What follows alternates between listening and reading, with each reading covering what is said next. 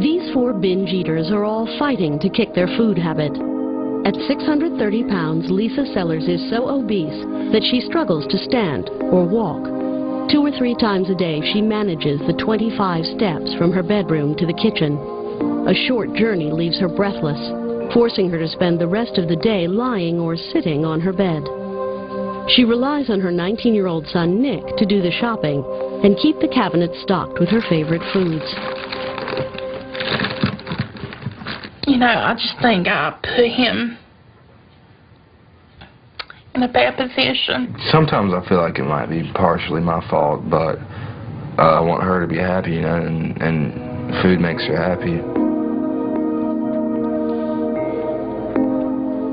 In one day, Lisa eats a bowl of sugary cereal, 3 times the size of the average bowl, a cheeseburger and fries, Chinese carryout, a ham, banana, and mayonnaise sandwich, 4 cans of cola, 3 mini sponge cakes and Danish pastry, 3 chocolate cupcakes, a half-pound bag of chips, a quarter-pound bag of chocolate chip cookies, and a pound of mini chocolates. A total of 9,277 calories. In Lisa's packet of mini chocolates, there are more calories, about 3,000, than she needs for the entire day if she were to eat a healthy, balanced diet.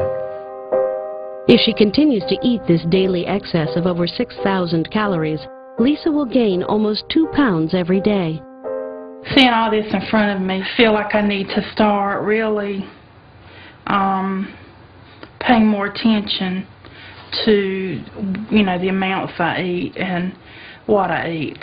That would be my breakfast, maybe. I would eat this for lunch and, you know, eat that for supper or whatever, and then I would have the M&Ms or whatever, but it's different seeing it all laid out. Being aware of what I'm eating now, I would like to think that it is a turning point in my life. I can see more clearly now the changes I need to make in my life. You know, definitely try to make healthier choices, and, you know, definitely try to control my portion sizes and try to get myself back into control. Sadly for Lisa, this optimism is short-lived. Her addiction to food is so ingrained, it's impossible for her to control it on her own. And if she continues to eat her 9,000-calorie diet every day, she will gain 56 pounds every month. Each one of these addicts is desperately fighting their own solitary war against food, yet not one of them has found the willpower to beat it on their own. Changing my lifestyle from the last 40 years is not going to change overnight, or not going to change just me having chicken salad, you know. It's everything. It's like, because I've been unable to walk and normal now for quite some time, I've got to start learning that again, building my strength up again, and I can't do that on my own. Just can't. I'm always going to be addicted to food. That's going to be my problem always. It's just a long battle to fight. You know what I'm saying? A long battle. I know that